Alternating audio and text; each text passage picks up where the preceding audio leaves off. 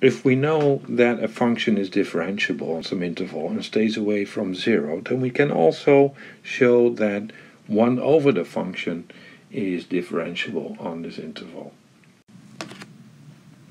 And more specifically, we find the derivative of 1 over g, derivative of d dx of 1 over gx, as minus the derivative of g divided by gx squared.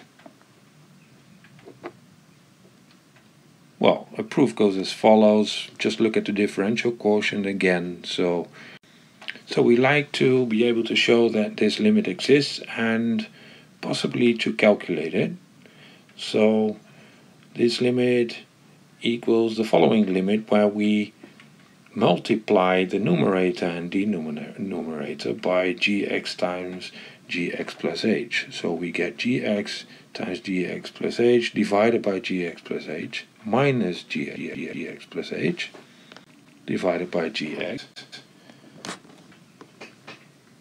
and divided by h times gx plus h. Well, the fact that we may divide by gx times gx plus h is because g is supposed to be non-zero on the interval I. Now what happens? So we see that we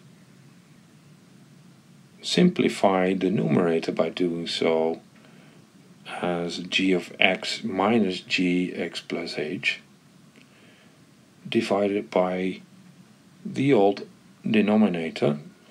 So this equals the limit for h to 0 of, and now we take 1 over gx times gx plus h apart, and the remainder is given by gx minus gx plus h divided by h. But if we put a minus sign in front of it, then we get minus the differential quotient of g at h.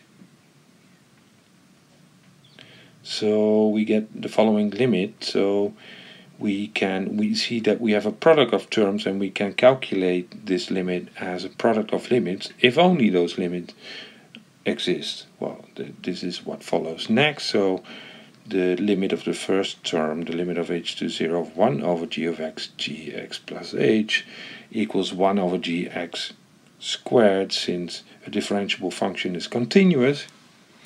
And on the right hand side, the limit on the right hand side is minus the derivative of g in x. So this shows two things.